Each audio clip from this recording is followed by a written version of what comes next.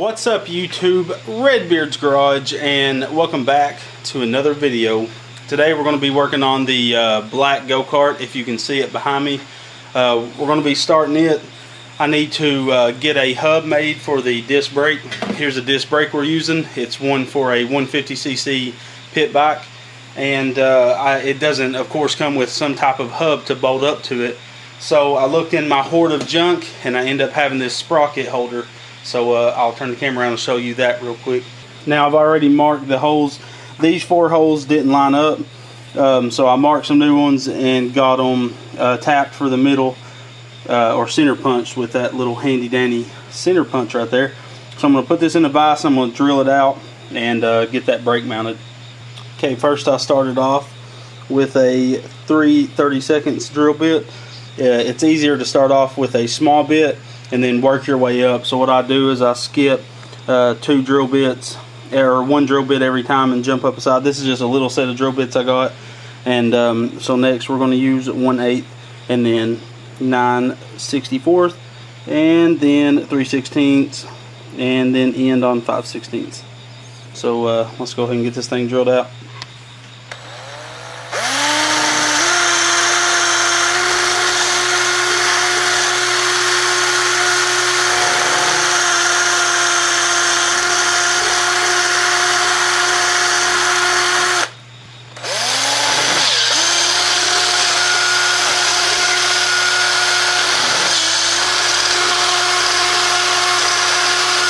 Okay, we got that drilled out and the bolt set down in it.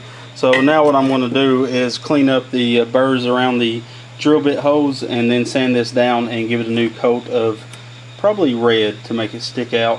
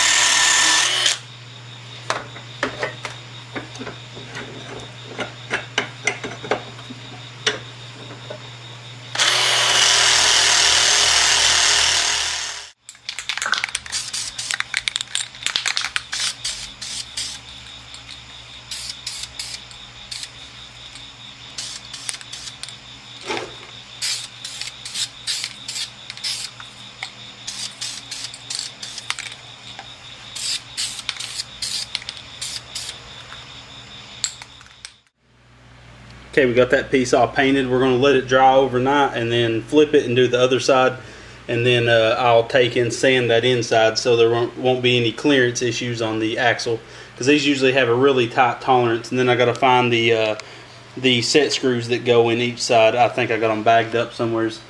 And so next we got to cut this axle tube off. We're actually going to use this axle tube on the little red go-kart right there that's piled up in the mess of the garage. But because this is the axle that was in it, and we're going to use this axle on that little red go-kart and put a set of slicks on it and finally have a straight axle and a disc brake. So we'll get the angle grinder out and cut these welds and then remove them old engine plates as well off there.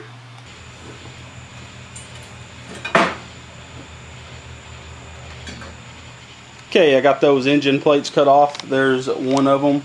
I think that's like a 1/4 inch thick of steel, and the other one, that's the factory plate right there, probably like an 1/8 maybe inch thick of steel. And you can see where when they welded it, they like burnt through the metal and just like gummed it all up.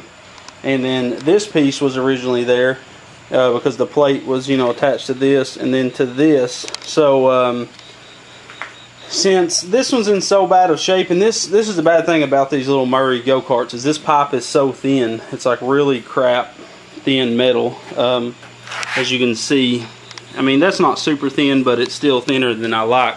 Like my daughter's go-kart right there, everything is like thicker than it needs to be. Everything on that go-kart's overbuilt.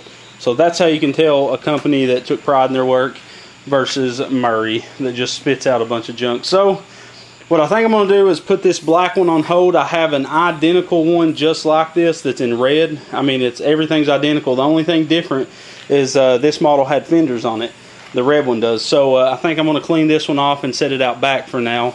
And we'll get started on the red one. We got to take the cage off of it, and the steering wheel is offset to the left hand or the right hand side. And so we'll cut all that off and get to work on it instead of this one. This one's just going to need a lot more work. Like the front up there, you can't see it, but on the opposite side, that front end's been bent up. This pipe right here has a ding in it. You know, it's just little stuff like that that I'd rather not have my big nice go-kart, you know, to have. So I think I'm going to put this on pause and grab the red one out back. So guys, I know we didn't do much on this video. Sorry I'm sweating like a hoe, but I got to get that red one in here and get the frame taken off it and get it up on the workbench and swap this black one out. This black one's been modified a few times, and but oh well, we'll finish this one at a later date. Maybe this will be one of the last ones I do because it needs so much repairs done. Although they're minor, I still don't want to take the time right now when I can just grab that red one and have a clean slate with it. So don't forget to watch my other videos, guys. Don't forget to like, comment, and subscribe. We finally made it to 1,000 subscribers, and I can't thank you enough. That's awesome that 1,000 people was interested enough in my garage to hit that button. So I can't thank y'all enough, and just keep supporting me. I really appreciate it, guys. And don't forget to check me out on the next video of Redbeard's Garage. I'm out.